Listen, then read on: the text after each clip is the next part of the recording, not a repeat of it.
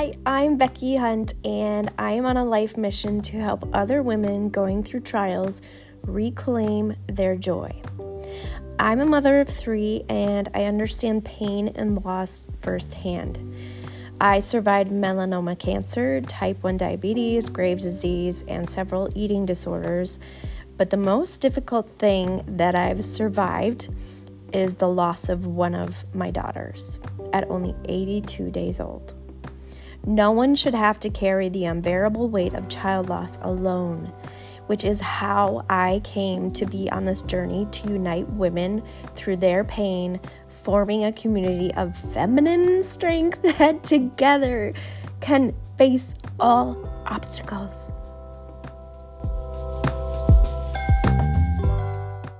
Hey friends, this is part 2 of my story. If you haven't listened to part 1, go ahead and do that first, because this is just a continuation of the last episode, which I talk about my story of my firstborn and how she was born with a congenital heart defect and all of the days that we lived at the hospital and that whole story. So please go and listen to that, because that is probably the most important part of my story. And it's the part that, it's heart-wrenching, but at the same time, we all go through these times in our lives of grief and loss, and they are absolutely soul-crushing and life-crushing.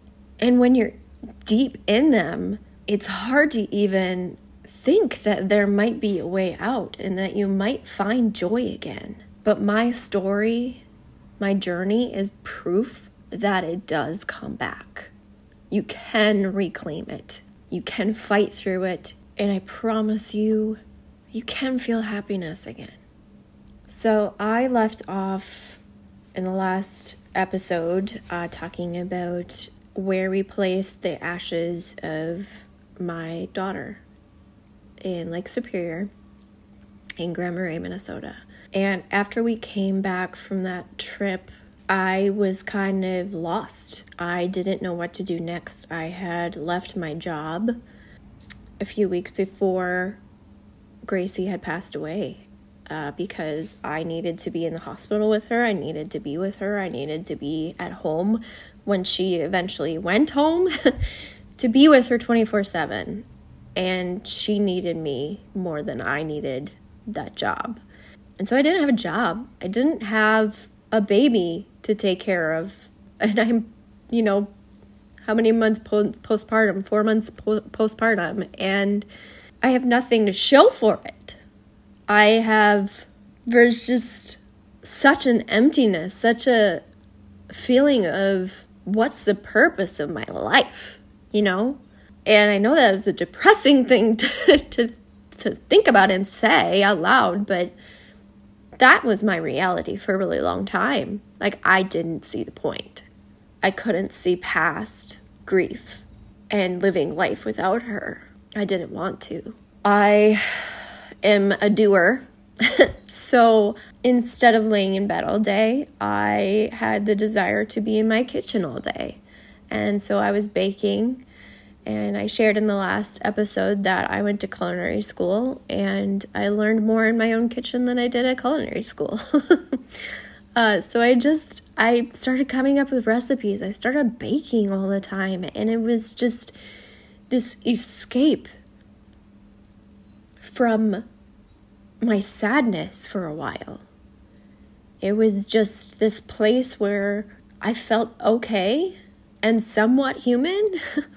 And so I kept on baking. I kept on coming up with more and more recipes, and not enough mouths to feed. And my husband just couldn't eat it all. If you know him, he's this tall, slim guy that can eat whatever he wants and not gain a pound, right? He was like, Becky, I cannot eat all of this. You need to figure out where else you can put it. And I woke up one day and I was getting ready in my massive closet that I had in that house. I just had this vision in my mind, and I believe that God placed it there. He showed me this vision of me being in the kitchen, baking these amazing cakes and decorating them in all shapes and sizes and colors and techniques, and just delivering them to kids with congenital heart defects, just like my Gracie was born with. And I felt happy seeing that vision, and I was like, okay, God, is this what I'm supposed to be doing with all of these cakes that I'm making? And he told me yes. He said, yeah, go and do it, Becky. Go and serve. And I was so thankful that God gave me something to do.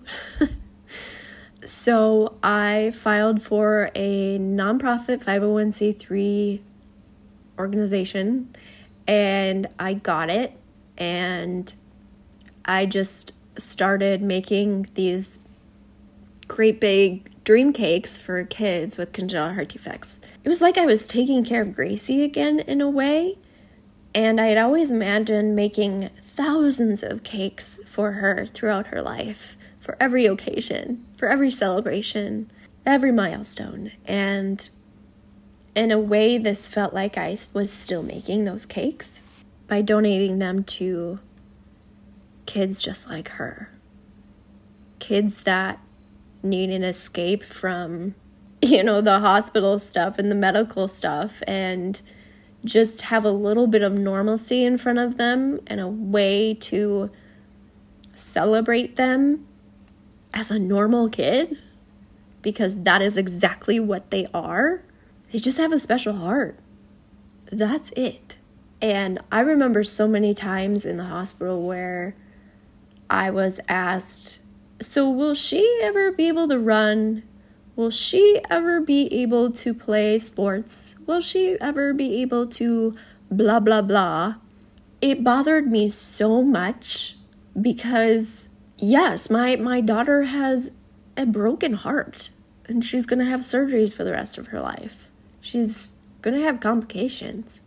She's still going to be able to run. She's still going to be able to dance, sing, play an instrument, jump up and down and run around. Like, she's still going to be able to do that in her own way.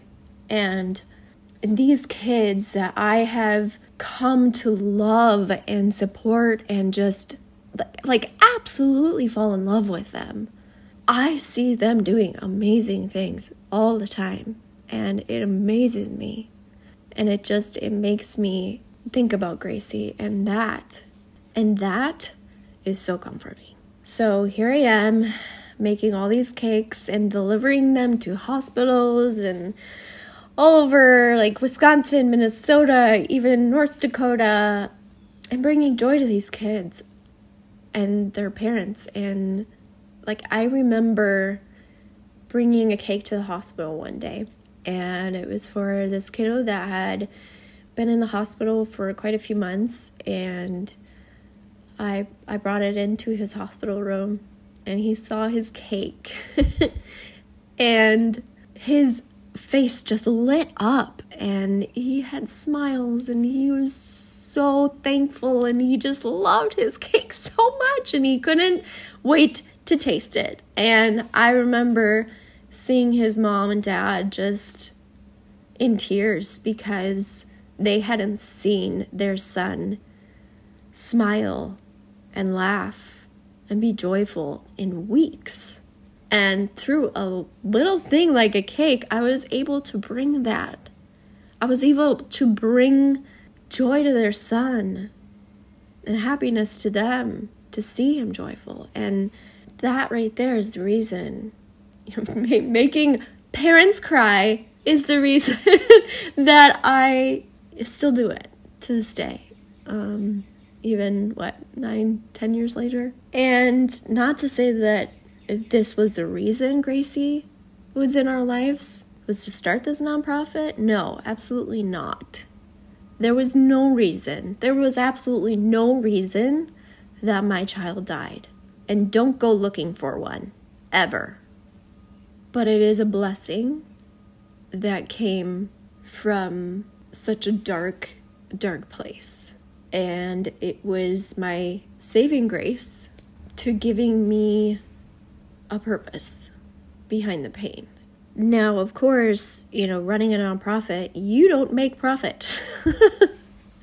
You receive donations, but you put those donations into buying the ingredients and the supplies and the gas to deliver the cakes, and you don't yourself see a penny of that. So to be perfectly frank with you, we weren't doing so good financially. And so I got a few part-time jobs, working outside the home. We got pregnant with our second baby girl, and she was born healthy in January 2014. And I did a few direct sales things throughout the years just to make ends meet. And I was still doing the nonprofit. I was just busy. And I've found that through the years, this is just what I do. I throw myself into businesses and being busy to distract myself from my grief and my feelings, emotions. And that wasn't necessarily a healthy thing to do, but it's just how I coped. Now, I'm going to talk more details about, what has happened between then and where I'm at now, as far as businesses and different things I started and ended and throwing myself into things. I'm going to go over more of that in my memoir, because I don't want to keep you all day, because that is literally how long it would take to explain all of it. But now the next part of my story is one that definitely caught everybody by surprise. It's my story of cancer. Halfway through my pregnancy with Gracie in 2012, I noticed this itchy bump on my back one day, and I was like, what in the world is that? It feels disgusting, right? And looking as well as I could in the mirror, because it was literally right behind my bra on the middle of my back, and a place that never sees the light of day. So I noticed this mole when I was pregnant. It was itchy, it bothered me, it was raised, it was kind of dark and not symmetrical. And so I, told my doctors about it, and every single one of them said, oh, you know what, moles just change during pregnancy, don't worry about it. It's probably nothing. And so I was like, okay, fine, I'll move on. And the mole kept on, bothering me. It was itchy, but I was like, nope, it's fine. Doctors told me it was fine. And then I had Gracie, and then I had my daughter Amelia, and then in 2015, I went to a dermatologist for the first time because I was having some really bad eczema that winter. And the eczema would come and go, and I just could not keep rid of it. And so I was like, I'm gonna go to the dermatologist. And so I went for the first time in my life. I went, and sure enough, it was eczema. He gave me this cream, and it was fine. But since I was at the derm, he wanted to look over my skin. So, put on a paper gown, and he looked over all of my moles. And can I just say that I'm so thankful that he did. I pointed out the mole that had, still been bothering me for the past 3 years. And I said, hey, you know what? This one has kind of bothered me for a really long time. Can you check that one out? And sure enough, he wanted to take a biopsy of it. And a few weeks later, I got a phone call from the dermatologist himself, which is never, ever a good sign. But he basically told me the 3 words that you never wish to hear in your life. You have cancer. And I thought I was going to die. I started thinking about what my daughter's lives would be like growing up without me. I started talking to my husband about, hey, what if I'm not here in a year? What if I'm gone? How are you going to survive without me? I was terrified.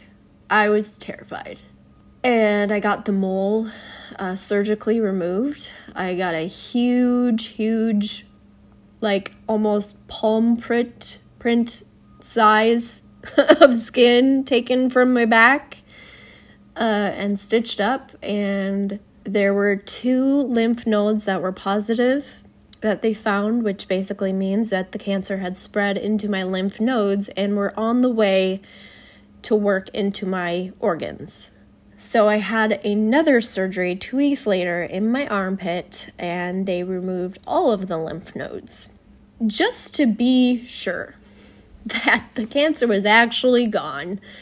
Then I was staged for stage 3A melanoma cancer, which is very scary, life-threatening.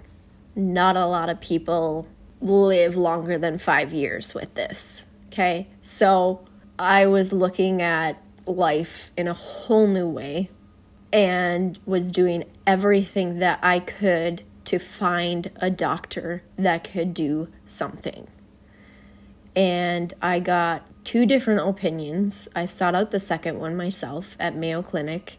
One doctor in the cities told me, hey, there's only one option for you for treatment, and you're basically going to feel like you have the puke flu every single day for the next year, and you're going to have to come in every day for an injection.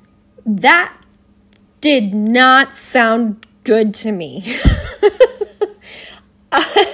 So I was like, there has to be another option. There has to be. And so I went to Mayo Clinic myself. I said, hey, can I just have a consultation with one of your oncologists? And I met with one, and they told me, wow, yeah, we never give that treatment to any of our patients.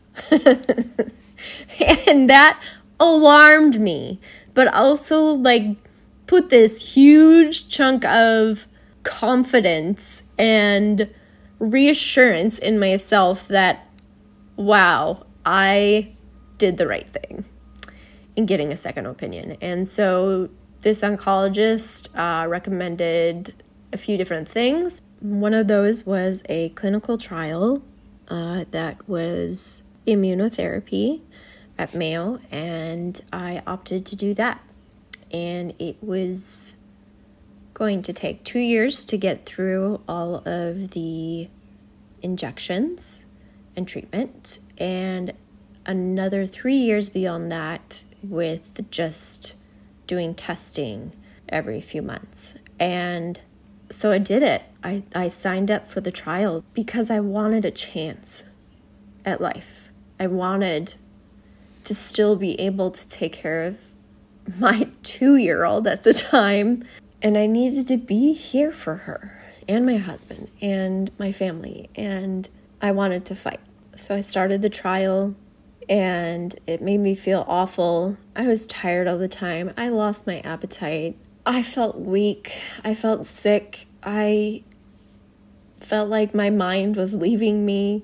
And during this time, I also decided to go vegan because I had done so much research, and I knew that this is what I had to do to keep the cancer out of my body and to keep me healthy during these treatments. And so vegan was that thing, that extra little thing that was going to help me. And every single oncologist that I talked to about diet and this cancer said the exact same thing. They said, hey, the best thing you can do when it comes to diet is very extreme. It's very hard.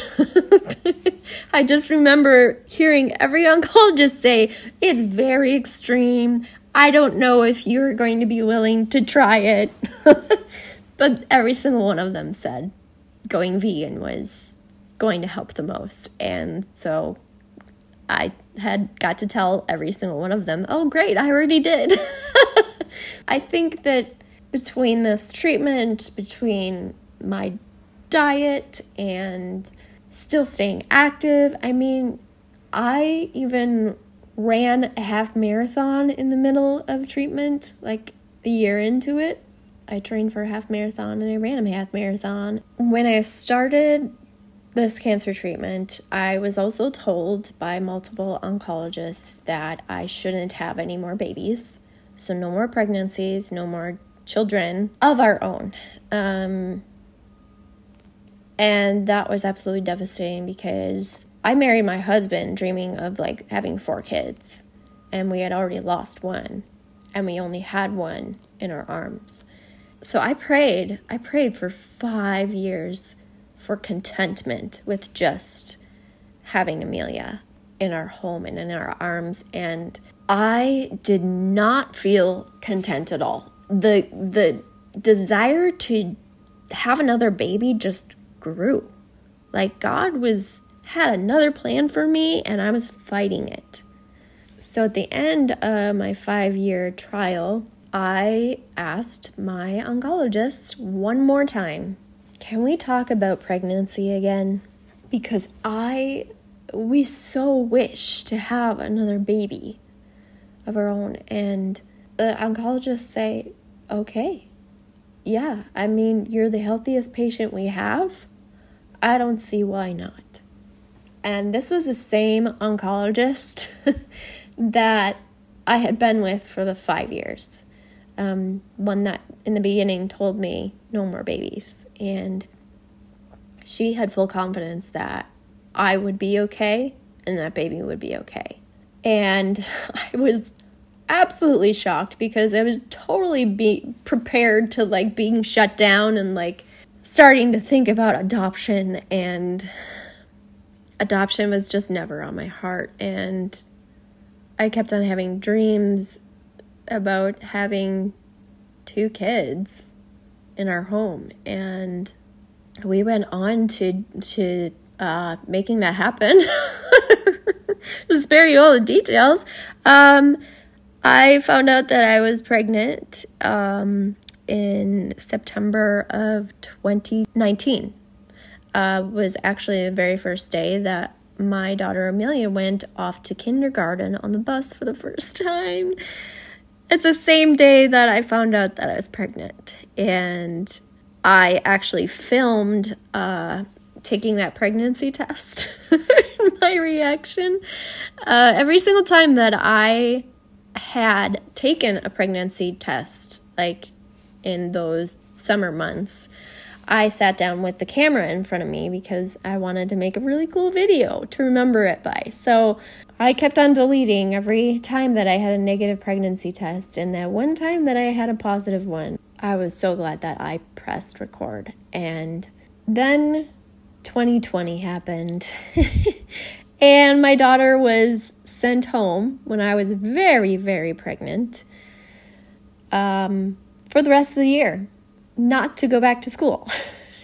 So my kitchen table turned into a very big, large, full school desk, and I spent our full days just with Amelia at the kitchen table doing school, and I was miserable. It was awful. I didn't get to have a baby shower. I didn't get to go out and shop for the things that I needed to be prepared for the baby to come, like diapers and wipes and the essentials. And let me tell you, toilet paper was not the only thing that was hard to find in 2020 at the beginning of the pandemic. Diapers and formula were two things that were very, very hard to find and very hard to come by at that time too, when I was about to have a baby. I want to know who was hoarding all of the diapers and the formula, because how rude, okay?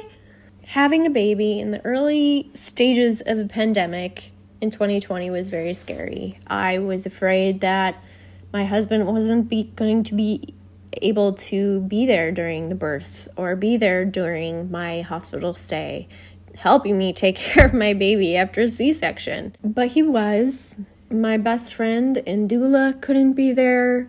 My family and my own daughter couldn't come and see baby after she was born. And her birth was a little traumatic just because she came out purple. I was terrified that I was going to lose her too. So I didn't really get to have any time with my third baby. It was traumatizing having that experience all over again of, no, you can't hold your baby that you just had. We have to keep her alive. So we hadn't had a name for her picked out before she came. We wanted to decide when we saw her, and I just remember the nurses kept on coming into my recovery room asking, hey, do you have a name yet that we can put on the birth certificate? Hey, do you have a name yet? Do you have a name yet? Do you have a name yet? And I'm like, no, I need to see and have time with my baby to decide what her name is. But she was just going through test after test after test, which I'm so grateful for, that they did all these tests to make sure that she was okay. She was just having really low blood sugars. And me being type 1 diabetic and just having a baby, those babies have a tendency to have low blood sugars. So we had a hard time getting her blood sugars to stay up. And when I finally did get her in my arms for longer than 2 minutes, I finally saw her face, and she looked exactly like Gracie. When I say exactly, like, I felt like Gracie was brought back to me, and it was so comforting, and it was so beautiful. And you might hear that and think, oh, wow, she's just going to think this new baby, who is a different baby from Gracie, going to think that this baby is Gracie and think that she got her baby back. No, I didn't. And this third child, very, very different personality from Gracie. She just looked just like her. And because of that, I just remembered the time where I sang Amazing Grace to Gracie in her hospital room. And so we named our third baby girl Maisie, Maizie, Grace. And yes, after the song Amazing Grace that I sang to our first baby girl. We got to bring her home. We got to introduce her to Amelia and my parents, and then everybody else met her through a glass window or door because 2020 sucked. And we were so terrified of losing this third baby that we just did everything that we could to keep her safe. And I feel a little bit guilty about saying, hey, sorry, you can't come over and meet her. I'm sorry. I am a horrible person. No, I wasn't a horrible person, because I was doing everything in my power that I could to keep my baby safe, to keep us all safe. And we didn't know much about COVID at that time. It was just scary and too many unknowns. And I wouldn't say it was a lonely time. Like, I missed my family and I missed talking to other human beings, but at the same time, it was kind of a blessing, because with Gracie, I didn't get to have any of that newborn beautiful time together. And with Amelia, I was just always busy. I was always working. I was always making cakes. I was always trying to make a buck. And I feel like I missed out on that newborn stage with her too. So with Maisie, I just embraced that time. I just soaked her up every chance I could. And I slowed down, and I'm so glad that I did. And then, of course, my body image past came back to me. And, of course, after having 3 babies, like your body changes a lot. And clothes don't fit anymore. And you just feel flubby and squishy and just not attractive at all. And as soon as my doctor gave me the okay to get back into exercise, I did. I just went for it. And then I got into, restrictive eating again. And I wanted to fit back into my clothes because I had no clothes except for my sweatpants that fit me. And I did not feel pretty. I did not feel like I was enough. And it became a really depressing time for me. And I started getting so tired. My anxiety was through the roof. I started having panic attacks. I started thinking and feeling that I was dying. And I didn't know what to do. I didn't know what I was doing wrong. I tried to pick apart everything in my life that would make me feel this way, but I was doing everything right. And I started having heart palpitations, tremors in my hands, along with carpal tunnel because I'm a cake decorator. I felt like my body was falling apart and I didn't know what to do.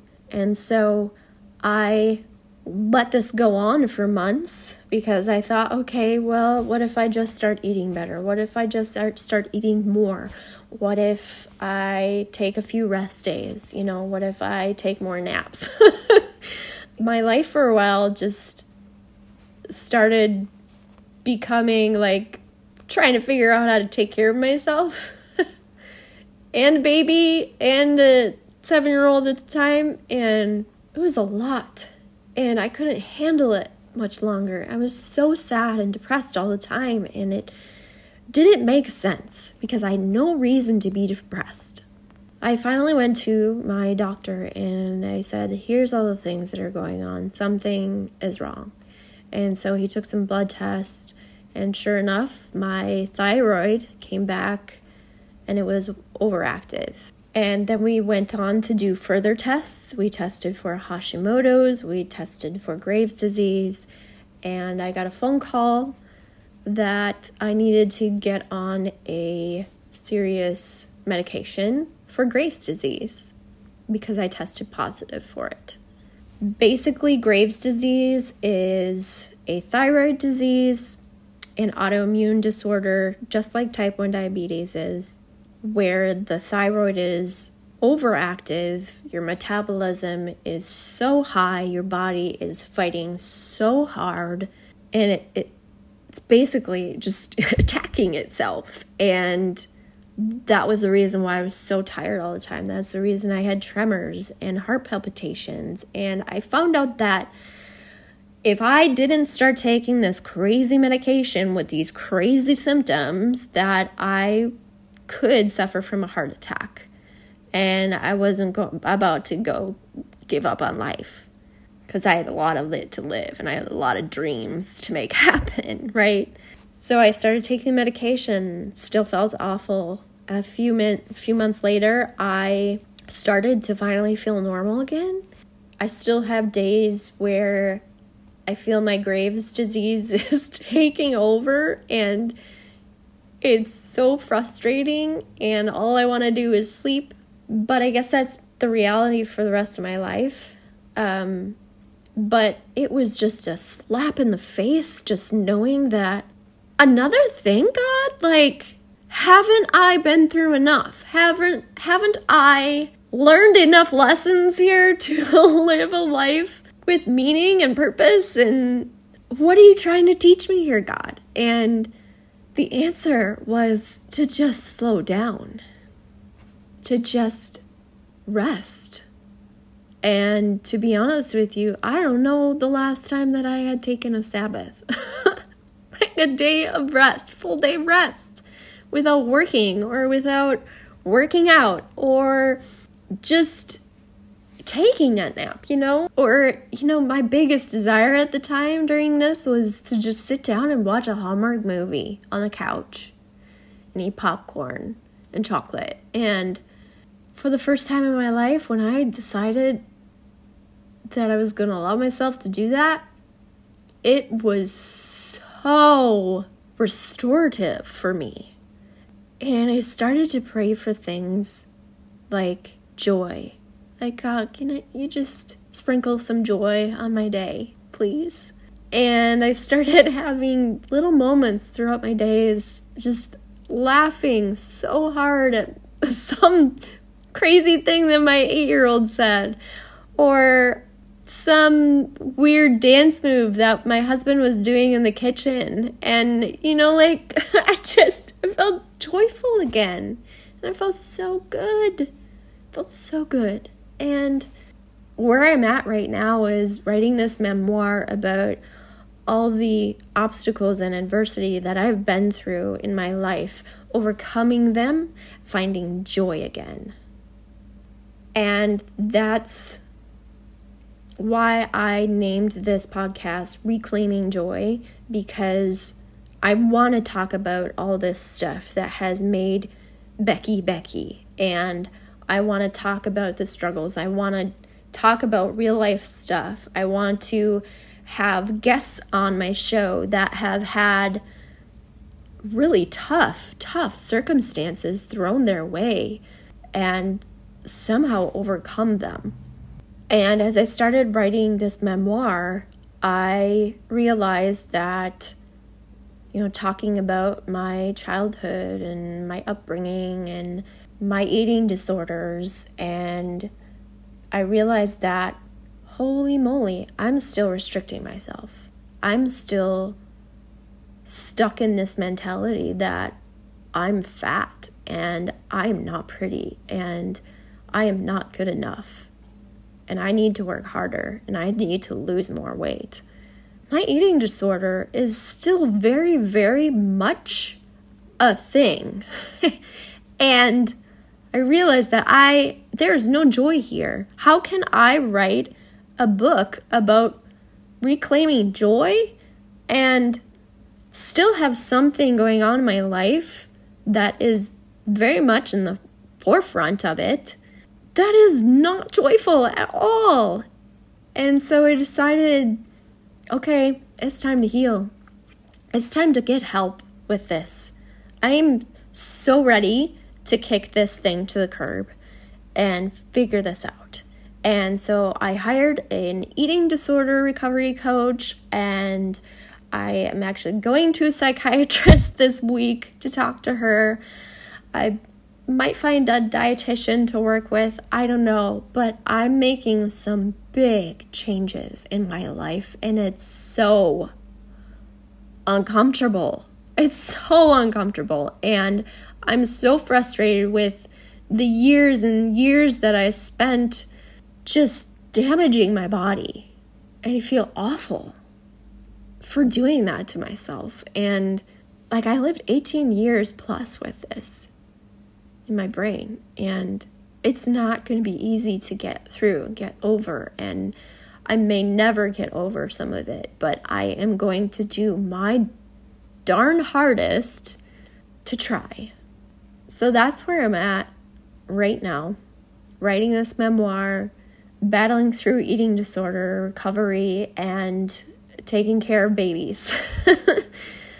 And there is so much more to my story, but this is just a few of the things that have shaped Becky into who Becky is. And I want to talk more in depth about all of them. I want to talk to other people that have had similar circumstances and are battling some really, really, really hard fights. So I hope that you'll join me in subscribing to this podcast. Write a little review and leave me a comment. Let me know what other podcast subjects, topics, everything that you want to hear on my podcast. Thank you for listening, and I hope you have a fantastic day.